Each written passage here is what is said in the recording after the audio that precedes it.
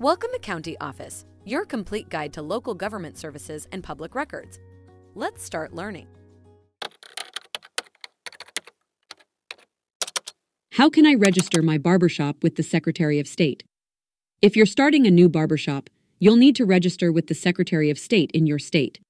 The process is relatively simple and straightforward. First, you'll need to choose a business name that is unique and not already in use. Next, you'll need to file the necessary paperwork with the Secretary of State's office, which typically includes a registration form and a fee. You may also need to obtain a business license from your local government and register for taxes with the state. Once you've completed these steps, you'll be legally authorized to operate your barbershop in your state. Take a look at the links in the description below to learn more.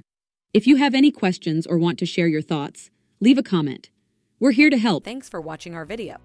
Be sure to like, subscribe, and leave a comment below. We'll see you in our next video.